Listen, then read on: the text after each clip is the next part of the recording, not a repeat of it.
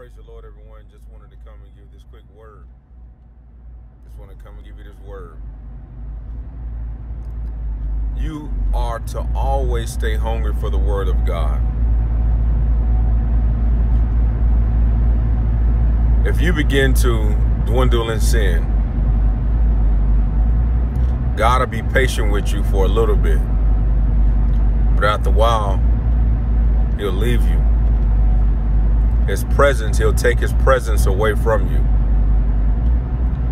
And you will not be hungry for the word of God.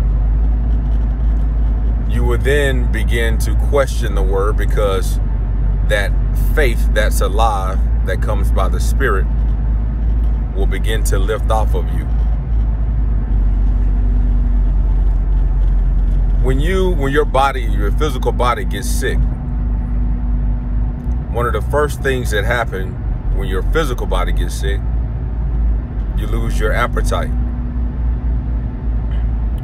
Well, when your spirit man is sick, you're going to lose the appetite for Jesus and for his word. And at that state, you're in a very bad place. You're in a dangerous place spiritually. You have to stir up the gift, and you have to be able to ingest the word of God and pray at a very high rate. This is vital in your spiritual walk with Jesus. Vital.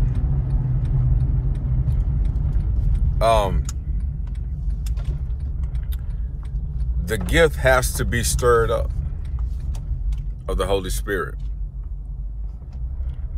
Has to be stirred. Just like at the pool of Bethesda, when the angel will come and stir up the pool. And the first one that jump inside will be healed. That water has to be stirred. And not only does it have to be stirred, once it's stirred, it is then your job to earnestly, quickly maximize in that spiritual gifting, the desire of his word, the revelation, the things that the Lord revealed to you.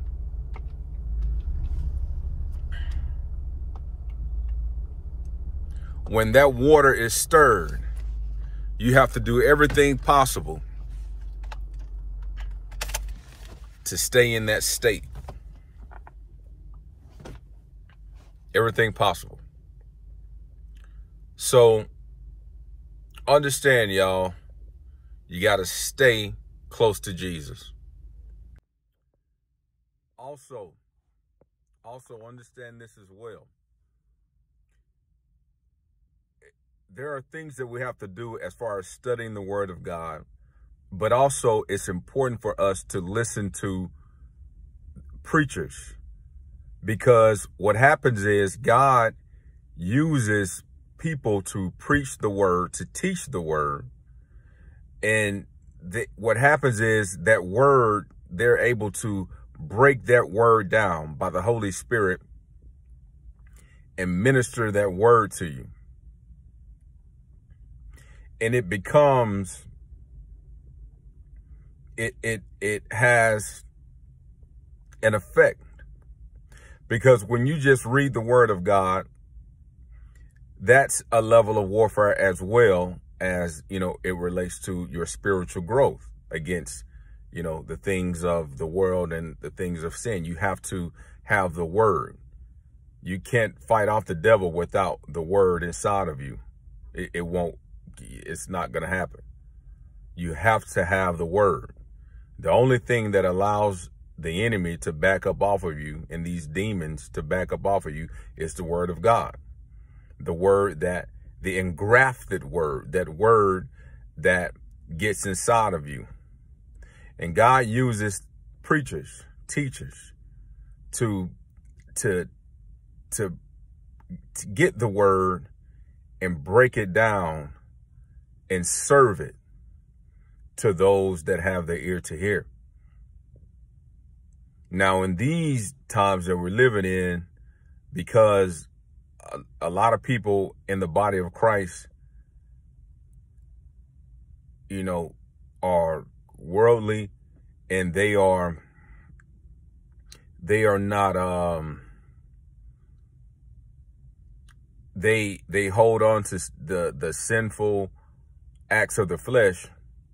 They're not hearing clearly from the Spirit of God. So you have to be very picky of who you listen to as it relates to preachers that's preaching the gospel, preaching the word. But those with the unction of the Holy Spirit, you'll know when someone is speaking under the unction of the Holy Spirit. You'll know when something is of God and something that is not. You'll know it. And those that you know that are speaking under the unction of the Holy Spirit, when you know that that is the truth of the word of God, hold on to that individual. Keep listening, man. Keep studying your word. Keep studying the word of God in your spare time. Keep reading the word, but also continue to listen to those that you know God has sent to minister that word to your heart. God bless. Peace.